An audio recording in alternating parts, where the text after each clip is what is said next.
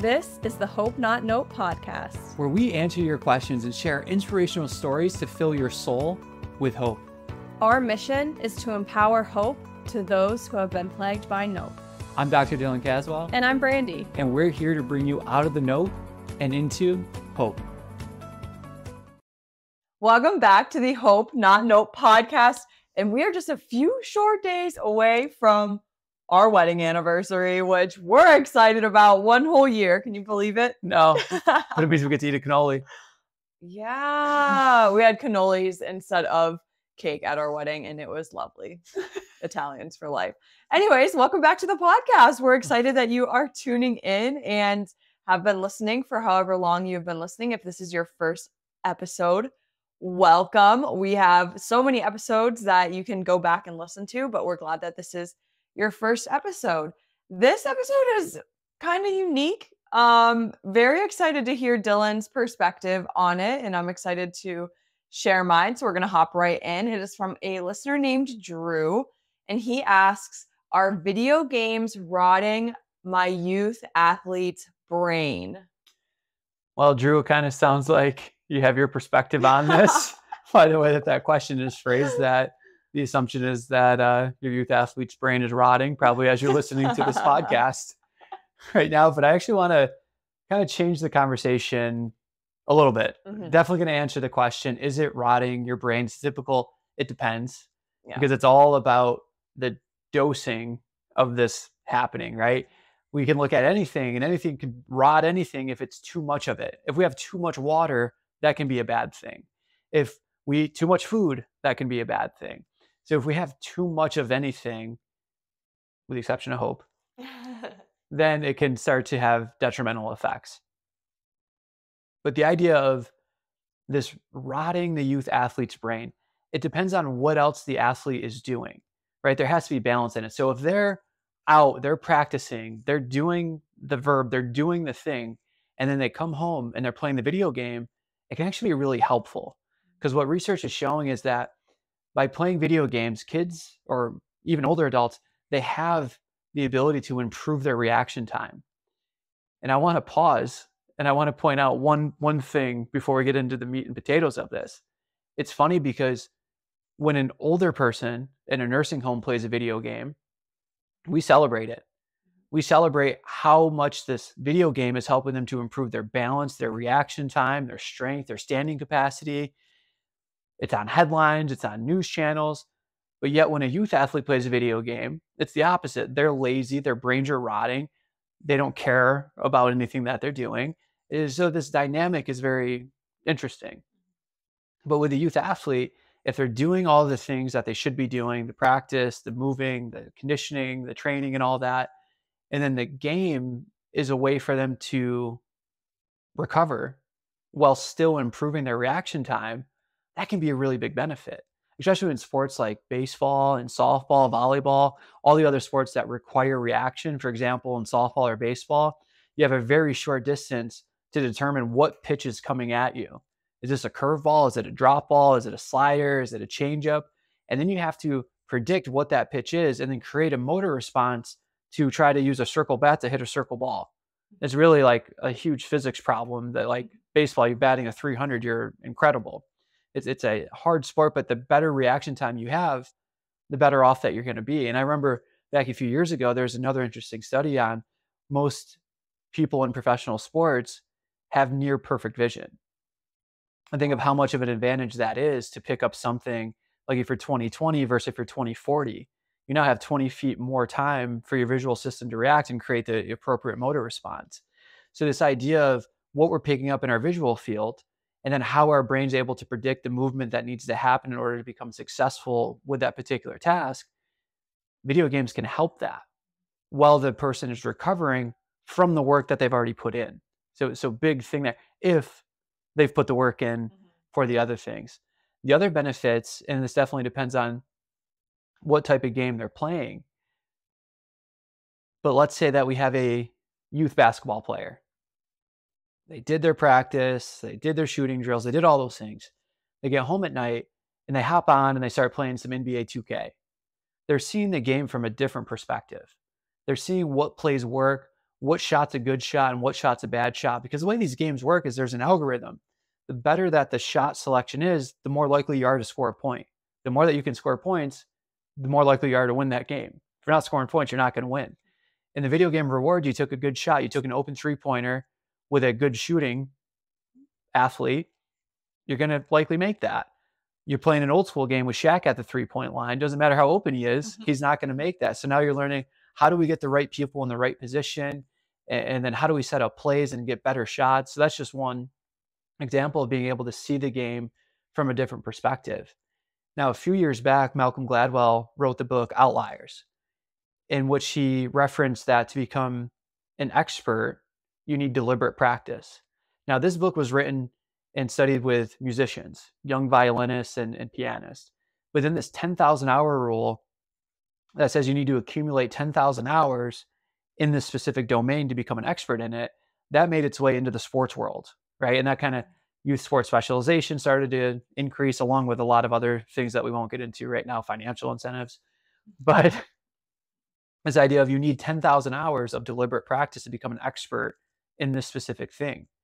What we forget is that if a kid is playing a video game that's related to their sport, that time counts towards that 10,000 hours.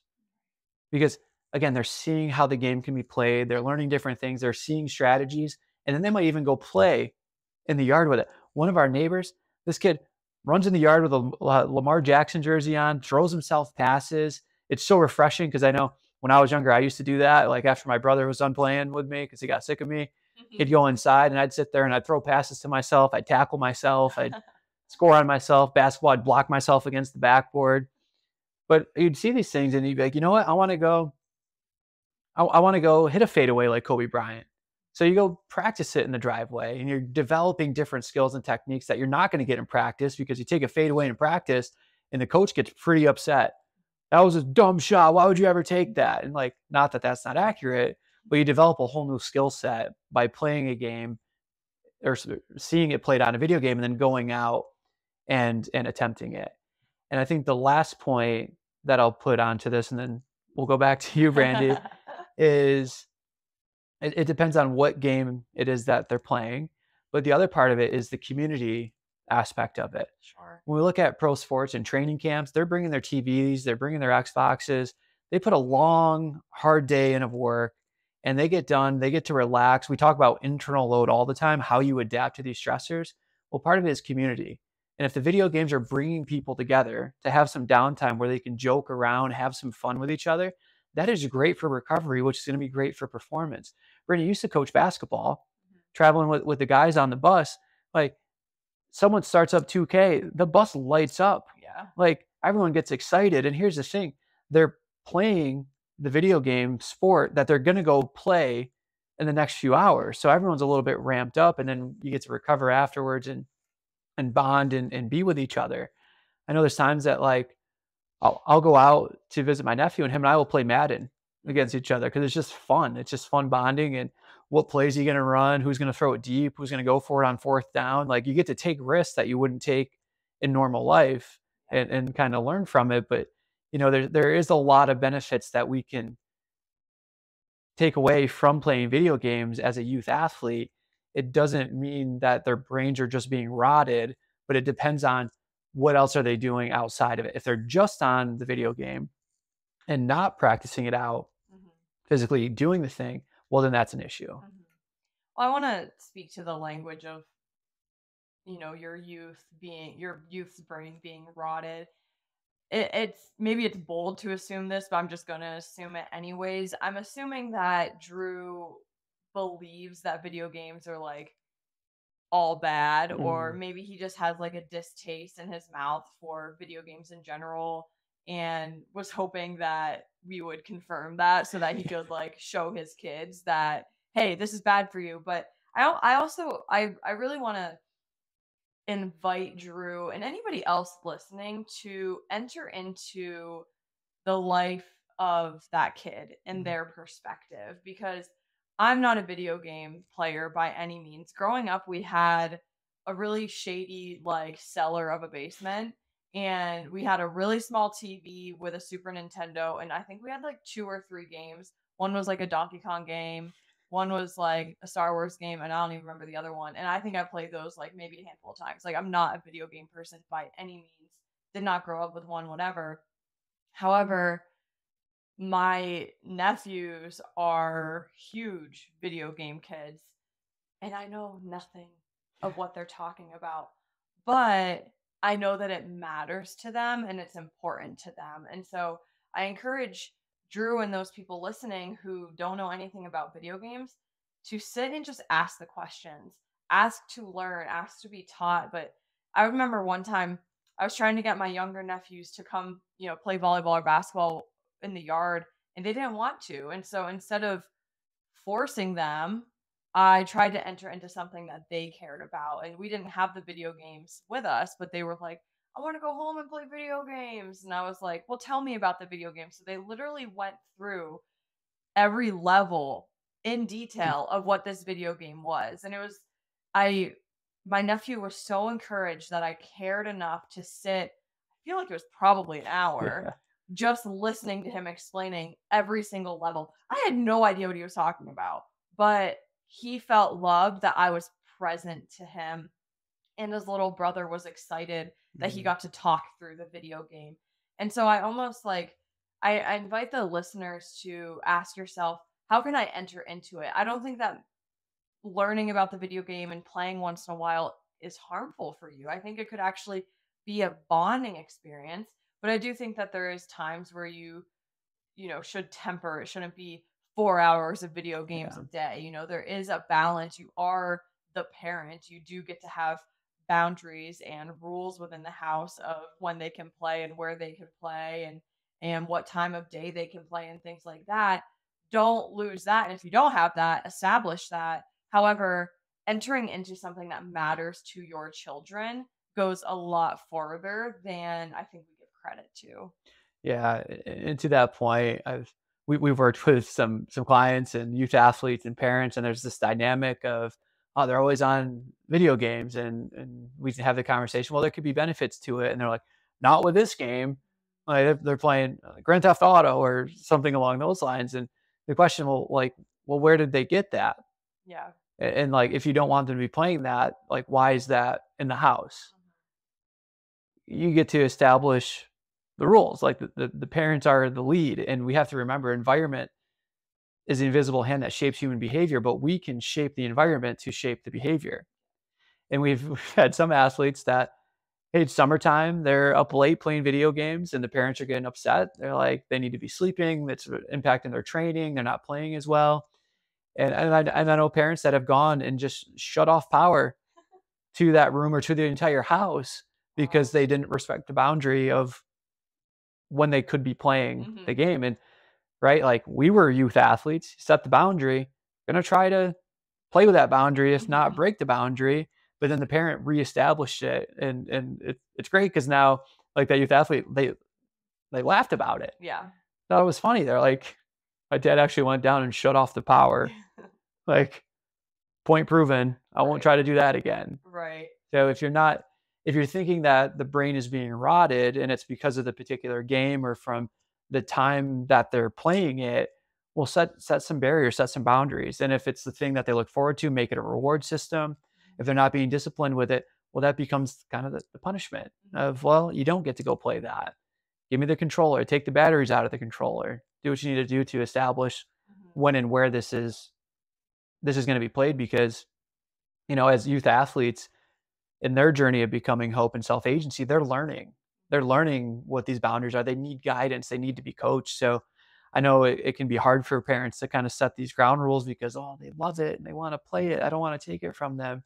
But it's the short-term sacrifice for the long-term growth of that person. And showing them, like, if you have this goal of like, you're playing Madden and you want to go to the NFL, like you can still play Madden, but here's the other things that need to be done in order for you to play at that level. Right. And let's start setting the habits in place for that to happen if that's what you want. If you want more on this topic, we're actually releasing a YouTube video that goes into other details in regards to video games rotting the kids' brains and things like that. So definitely, if you're on Spotify or Apple and you're listening and you want more of a visual, head over to our YouTube channel because we'll be kind of sharing a fun video on that as well. Yeah. Hope story time? Hope story time. Let's do it. You going first or me going first? I'll go first. All right. And this is a really simple one. I think it just speaks to the beauty of courage and the beauty of not being extreme in your decisions of like, I'm never doing that again, right? Like that phrasing. About a year ago, I think we've talked about my niece 1,000 times. She loves horses. She does like cartwheels and she's just awesome, right? For years now, she's been riding her horse, and she had such a bond with this horse to the point of she could stand up on his back and he would walk around with her and she could balance, and like Wow. they just had a beautiful relationship. And I think it was about last summer, something happened and he ended up bucking her off. And ever since then she was like, I'm not getting on Smokey again. Like I'm done, right? Which surprised me because she's pretty fearless, and she like cracked her hip when she was really little and still did cartwheels and like healed fine. And so it was like, why? Like, why? But I didn't push it by any means. But when we were there a couple weeks ago, I just asked like, oh, do you ride Smokey at all? And she said no, because he needs adjustment. Like if you don't ride him for a long time, he like doesn't want you to ride him. And so it takes him a long time to like warm up to it. So she just kind of mentioned that, but I was like, that's good, because it's not a, no, he bucked me off, I'm never going on him again. It's more of like, maybe I will once he's ready. And my sister sent me a picture yesterday of her riding him for the first time in probably a year. Wow. And I was so pumped and excited, and it brought me a lot of hope, because there's things in our lives that we can say, no, I'm never doing that again, or I'm afraid to do that again, or I doubt my capability to be able to do X, Y, or Z. And I think children are a beautiful example of having courage. And she was that example for me this past week. So wow, she's awesome. Yeah, big fan. For reference, if you've been a long time listener, this is also the niece that had a summer routine written out of working out, eating. Yep. What time she would wake up. What time she'd wake up the rest of the family. Yeah. Yep. Yeah. She's awesome. She's so great.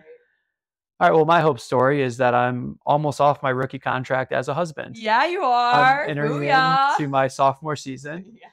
And my wife has decided to extend the contract and has reminded me multiple times that there's no rookie and sophomore seasons, that this is a lifetime contract. But I like to look at it in football terms. So naturally, entering my sophomore season, which is just incredible. But I was working with a client the other day, and we were just chatting about our wives in a very positive way. Mm-hmm. And I was telling him that, yeah, my wife, like one of our best dates was going to a basketball court and shooting around, and that she can throw a perfect spiral. And I ran a corner route this one time, and she put a spiral over my shoulder and tucked it right in. And at that moment, I was like, dang, like she is the one. And he goes, buddy, you hit the jackpot. You hit the jackpot. I tried to teach my wife how to throw a spiral, and it did not go well. He's like, you hit the jackpot. And to that, I said, yes, I did. Aw, that's so very sweet. Happy almost 1 year. Happy almost 1 year, you sappy cutie patootie. Aw. Well, now I feel happy. Perfect. Yeah. So sweet. Have a great week, and remember, every day is not just a day to be hopeful. It's an opportunity to become hope. The Hope Not Know podcast is meant for educational, informational, and personal development purposes only, and does not constitute any health or medical advice. If you're looking for specific advice, connect with us to work with a Hope coach. The Hope Not Know podcast shall not be liable or responsible for any loss or damage allegedly arising from any information or suggestions in this podcast.